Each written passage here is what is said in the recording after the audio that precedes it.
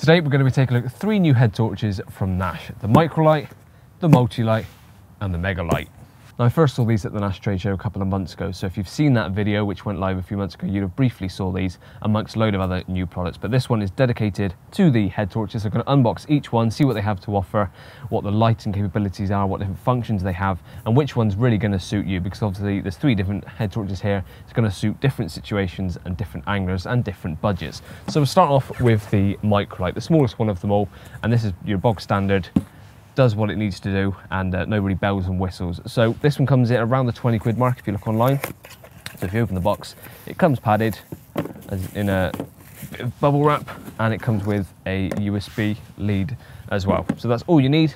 Charges nice and easy. I think it charges fully in only about 3 hours or so, something like that. It is a micro USB. Now that's one of the things I was a little bit shocked, well not shocked by, but confused by. A lot of things are going USB-C now. It's worth noting that all 3 of these head torches are still sticking with the micro USB. So they don't charge quite as quickly. Maybe that's something that will be changed in the future with, I don't know, new versions of head torches, but that's something to be aware of. But it does come supplied with the lead, so it's not like you have to go back and find one of these in a drawer. So I'll put that lead to the side, and this one tilts ever so slightly. So if I show on the closer camera, it's got that amount of movement. So it tilts one direction, and that's all the tilt you get on the head itself. So it's not a multi-directional tilt, but that's all you really need. As long as you put this on the right way round, you can tilt it down nicely. So it is worth noting that it's not a multi-directional tilt. I can't tilt it the other way. So you have to put this head torch on the right way round to get that tilting function. So if you get a take at night, make sure you put it on the right way round. Got that out eventually. Single, simple strap, fully adjustable. So this one doesn't have the strap that goes over the top of your head, but it's meant to do one thing: be useful as a head torch, and no bells and whistles. So if you're looking for a more simplified one, then this is where this comes in. The USB charging port is on the bottom, and it's just got a little rubber grommet, or whatever you want to call that, that seals it all up like so. And it's worth noting that each of these head torches are IPX4 water resistant. Now I had to actually Google what the IPX ratings are. Basically means that these are all waterproof from water splashes in any direction. So I wouldn't want to submerge these, drop them in water or anything like that, but it does mean that if you're having it in the rain, then don't worry, they shouldn't have any issues. On the top, one big button, so it's nice and easy to, well, nice and textured, easy to feel, easy to find. So that's another thing, as this has to go on a certain way round. If you pick up this head torch, if you have it on your bucket or like that, it's pretty easy to get it on the right way round, but it's quite obvious you've got a big button on the very top to turn this on and off. Press it once, it turns on to the first white setting. Again, bit dimmer white. Again, even dimmer white. And then again, you've got the red light. So there's not like a multi buttons on there. You can choose between the red or the white. You have to function through all the different light settings to get to the one you want. So that's something to be aware of. Now you'll get around 6 to 12 hours of running time from this. Now of course that's dependent on what setting you're on. If you're having it on its brightest setting of 150 lumens, of course it's going to be on the lower end of that scale. But if you're using it on a dimmer setting, you'll get some more time out of the 1000 milliamp battery that this has inside. And it does take 3 hours to charge up. Now for a bit of a different test, how easy it is to adjust. It's just got the one adjustment on there. And as you can see, trying to adjust that, it doesn't want to budge. Probably because I was pulling the wrong bit. So that bit doesn't tighten it or loosen it, it's the inside. So if I pull that tighter, easy as that, I've just adjusted it to make it a bit tighter. To try it on my head, so let's see. Nice and easy. Once it's on, I can probably tighten it a bit more. Perfect. So although it doesn't have the one that goes over the top of the head, I actually find some of those can be quite uncomfortable, and they can, if you don't have it adjusted correctly, especially with my hair, if I've not got a hat on, it does slowly ride up. Because it's putting a bit of pressure on the top of my head, it pulls the side bands up and it starts to get looser. As you can see, that's nice and grippy. I mean, I'm not sure how much of this is a useful test, but flinging my head around is staying on nice and comfortably. And it's got a good grip. Obviously I've tightened up nicely, but it's not coming off anywhere. If anything, my hat's going to come off first. So nice and stable once it's on. So that is the Micro Lite in a nutshell.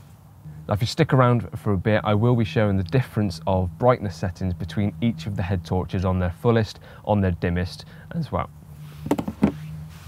So now we'll move over to the Multi Lite. As you can see, a bit of a bigger box, so of course there's more in here, and the light is completely different itself in shape as well. So if I open this up, let's see what we get in the box. Put put that to the side. So we've got some adapters, various different things, which I'll get onto in a second, and the head torch itself. And again, we've got the micro USB lead included in the pack. So if we start with the head torch itself, take these rubber bands off.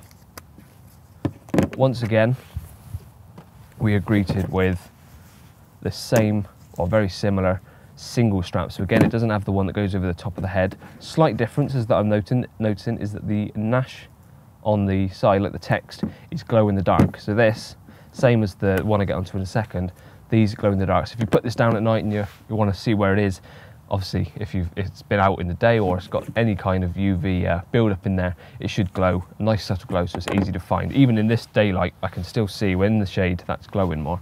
So quite simple, once again. So if I just adjust this to the shape of my head, a bit different in that I've got to push it through the lead there and pull it round. It's a bit more fiddly to adjust the strap itself.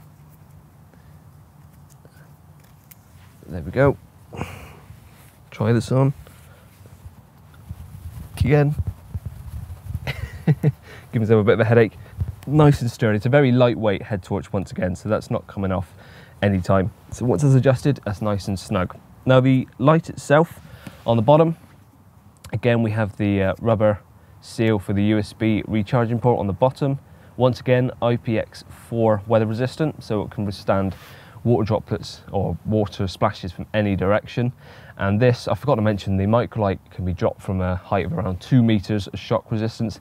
This and the megalite that I'm going to get onto only has a shock resistance of 1 meter. So be careful that if you are going to fall off your head, make sure you're on your hands and knees when you do so, because otherwise most of us are taller than 1 meter. Of course, it should probably still withstand a drop onto gravel and grass and things, but be aware that they aren't as shock absorbent as the smaller one. So just like with the microlite, we've got a 1 button on the very top. It's nice and simple to use. Press and hold, and we've got the brightest white setting.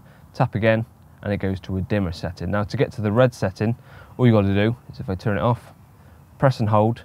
When the white comes on, keep holding it, and then you get to your red. So that's how you flick between the red and the white. If I press and hold again, it turns off. Press and hold again, back to the white, and then you flick between the two like so. It's worth noting that on the highest setting, so when you first turn this on, it's 180 lumens, which is 30 more lumens than what the microlite was.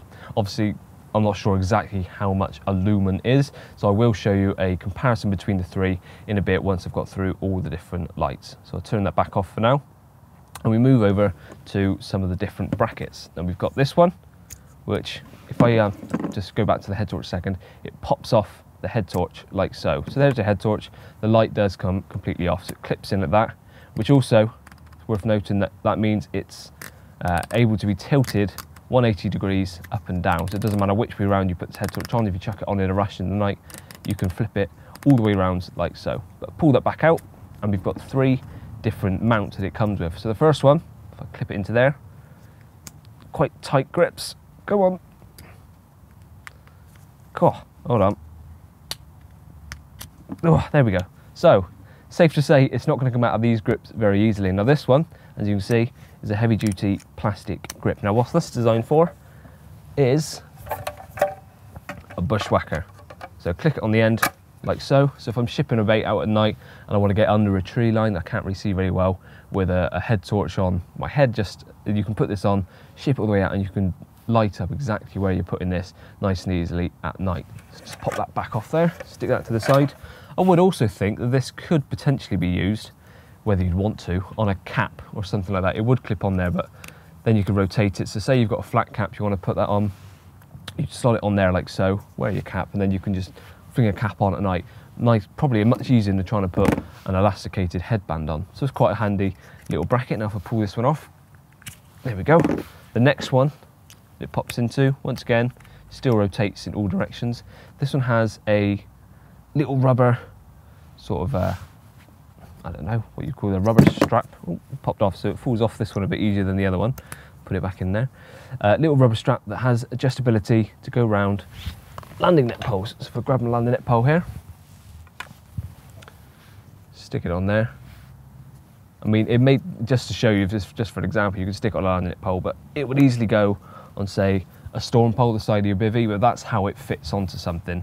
you wrap it round like so. You probably wouldn't have it on a mat like this because it's beaming straight like that or to a side. So probably not for a landing net pole, but if you're stuck on a storm pole or at the top so it beams out in front of your swim, when you get a bite you just quickly run out and turn it on and it beams your swim rather than having it just on your head.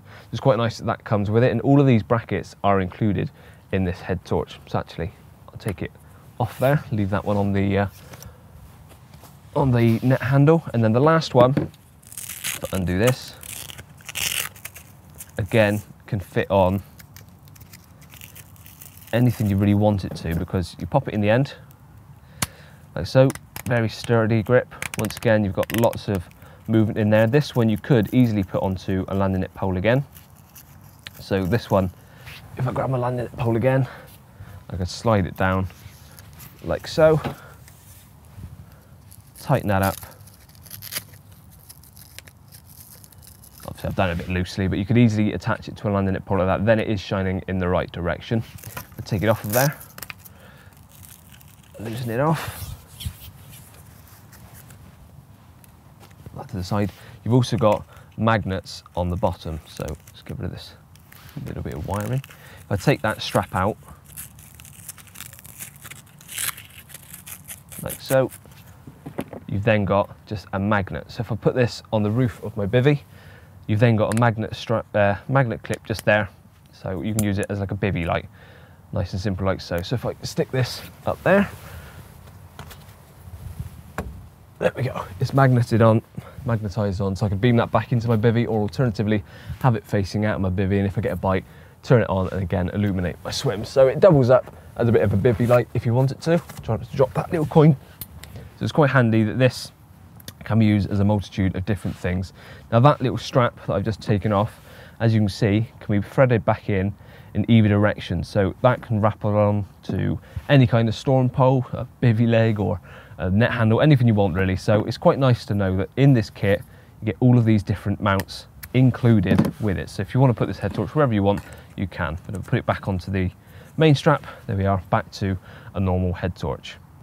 Now this head torch has two 640 milliamp batteries in, and that gives you a range of around 2 to 11 hours of usage time. Again, that depends on what setting you're having it on. Higher setting, you're going to get the much lower end of that scale.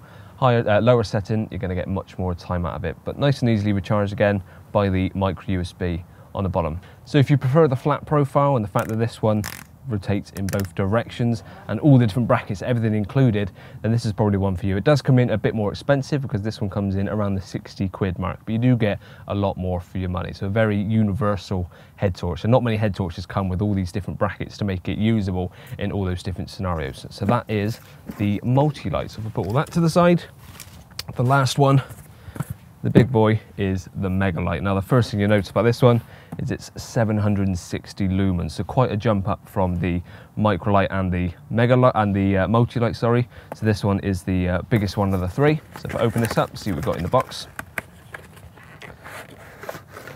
No brackets or anything in this one, that's because the head torch is the party piece of this one. Again, micro USB charging lead included. You've also got this, which is a replacement for this. So it's got a rechargeable battery inside this, but this takes AA batteries, and you could put, I think it's 3 in here. Yeah, 3 batteries in here. So if that completely dies and you haven't got a power pack on you, but you've got this as like a backup, you can stick 3 AA's in there, put this in the head torch, and you're still good to go. So even if you use this a lot and you're getting low on power, as long as you've prepared beforehand, you've got a backup power supply for this head torch. So we'll pop that to the side. And then the main head torch itself is quite a bulky one, if I'm honest. So this one, slightly different strap. Because it is bigger, you've got a thicker strap, still elasticated all the way around, but it sort of spreads its elastic straps towards the back to house the power pack. So this is the power pack, and you've got a button on the back that tells you how much charge you've got. So if I press that, you see I've got 4 lights, 4 LEDs for charge. So as that depletes, it lets you know how much charge you got left. And then on the top of the head torch itself is where you turn on and off the head torch itself. Quite simple. Now, because this is beefier, obviously it's going to be a bit more cumbersome to wear and have on your head, but I've got to say, it's not very heavy. This looks pretty bulky, but in comparison to, obviously, yes, there's a bit of a difference, but it isn't like a massive night and day difference, excuse the pun when I'm talking about lights, But it really isn't a very heavy item, so that's quite impressive to start with. So if I put this on my head, I haven't actually adjusted this yet, so let's see if it's the right size. But there we go. Again, pretty comfortable. It's a bit more over my ears, I'd say. The other ones have gone around just above the ears. This one is pushing a little bit more on the top of my ears. So if you're a glasses wearer like I am, that does get a bit wearing over the time. It doesn't matter what head torch I really wear. If it's on that area, my frames of my glasses do start to dig in. But considering this is much more bulky, it's starting to make my hat slide off, but it's the hat sliding off before the head torch itself. So it's still pretty grippy on your head as well, nice and comfortable. Impressive. I mean, not many of you are going to be head banging around the bank, so it's worth noting that it does stay on nice and comfortably anyway. Now the light itself has, excuse me, got hair stuck in there, a simple on-off button at the top. It tilts in one direction.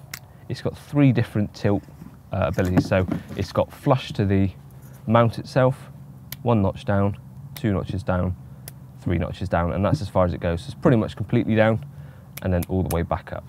1 button on the top, press that, and it turns on, obviously. Press again, off. So it's got an on, off, dimmer, sorry, and down to its lowest, and then completely off. There isn't a red function on that, so make note that there isn't a red function on that. But if I turn it back on, that's on its brightest setting. What's pretty cool about this is you can direct the light. So at the moment, the lens is on its widest, it's spreading quite a wide angle of light. But if I twist this, if you see on that camera, the lens comes out, and it makes the light extremely directional. So if I try and show you on that camera, as you can see, I can actually feel the heat from this. There's a bit of heat from this light, it's worth noting, because it's so powerful, there's a bit of heat from it. And if I twist it back to its widest setting, you can see it's a much softer light all over my hand. Twist it once again, and it's a beam. So this is ideal if you're into lamping fish. Now, it's not something I've done myself, but if you want a nice bright light to be able to penetrate through the water layers and try and find the fish at night, if you're doing after work sessions this time of year, it's dark very early, trying to find the fish, lamping fish, you need a bright light and a direction light that can beam through down to the depths of the water to help you find fish. So that's something that, like I said, I've not done much myself at all really, but if that's something that interests you, then do have a look at this. The power supply, of course, has to come from the back to the front, so it has got a lead around the side, which is a bit more bulky than any of the other items. That's a small price to pay when it comes to the amount of power you're getting from this. Now, although this doesn't have a red light, it is very versatile when it comes to the actual white light itself, because it ranges from 28 lumens all the way up to its 750 lumens, and that's to do with the direction of the light, how centered or concentrated it is, and also what power level you have the light on.